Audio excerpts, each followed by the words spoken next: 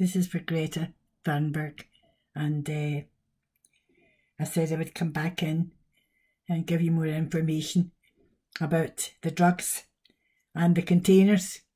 As I say, I know that you think that what you've got is something that you can run with, but at the back of everything are the inks and the CONGLOMS, and they think they're running this world, but at the back of them are the drug barons. So let me just tell you about what's happening just now with the containers. They're going here, there and everywhere, etc. It's going to be a new world. It's going to be a different way.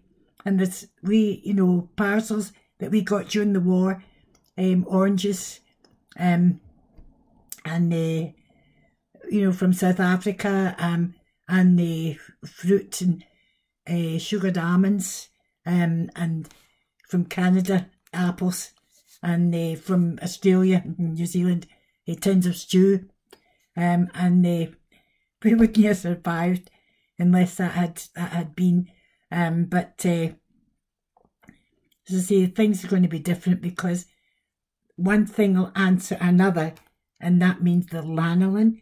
If the big pharma, they make money with that, and the palm oil, etc.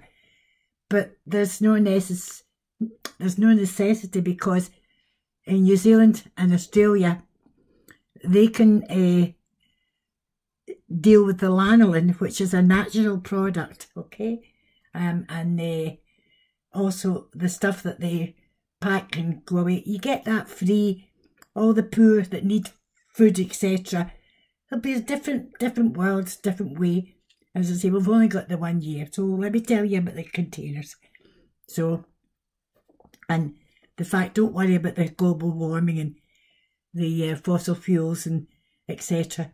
But concentrate on this one.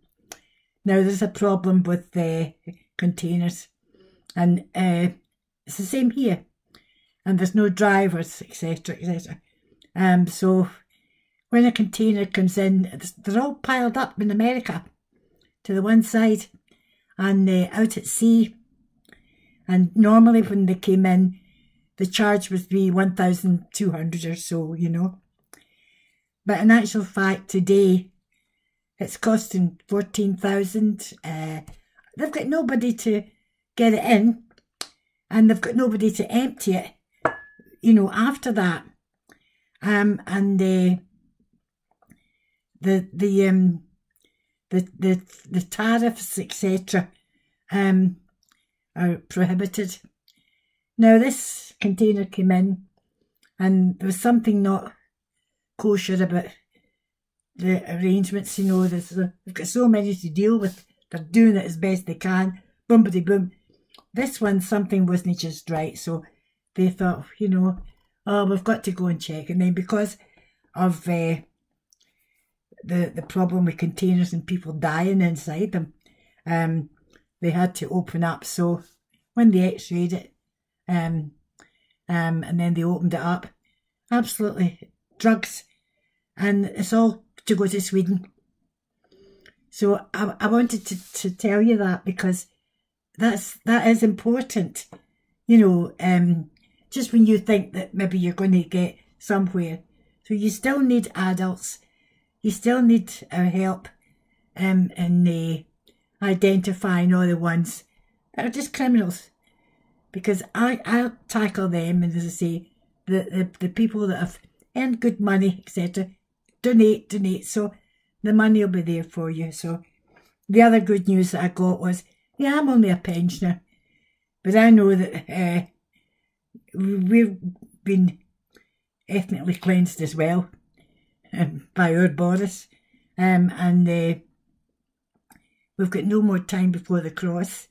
We've only got a year as well, but we want to hit the road running and get moving, because we want to own our own things in a land with whiskey and everything else. We don't even own porridge, and yet Sweden is developing pictures for China, and they've outdone Quaker in America that own all the porridge that we eat.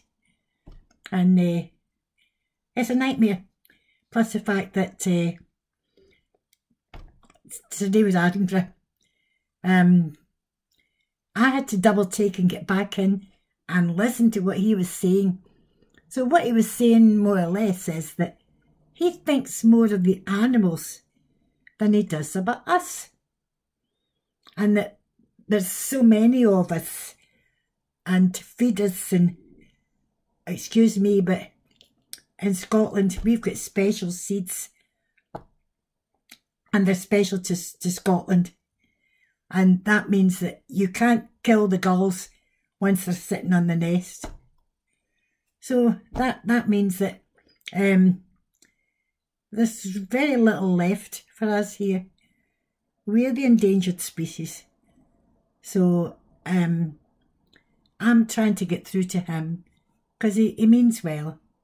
As far as I can see, His Royal Highness Prince Charles, he's a wonderful guy, and so was his dad, and so is Her Majesty, and they've got no way of voting her.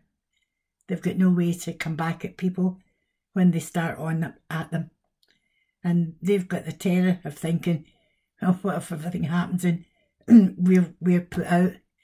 When you kill a king or a queen regicide, the reverberations of what happens war after war after war.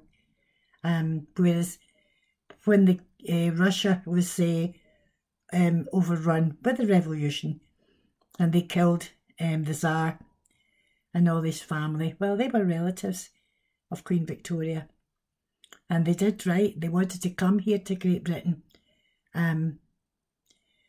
but in the end it was King who had to really try to write and say to him that it was very difficult. Well, the very fact that they were killed in the way that they were, that's absolutely disgraceful. But when they found where the bodies were, they had to come to the royal family here to get the genetics to test.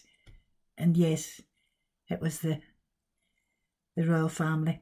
And the peasants, they weren't upset. It was the proletariat. And it was all about money, greed and money. So thereby hangs a tale. So Her Majesty had said that she wants statesmen. There's many politicians. She wants us to leave the politics aside and concentrate on trying to be good statespeople, statesmen and stateswomen. And we've only got a year, okay? Thanks, Greta. Thanks.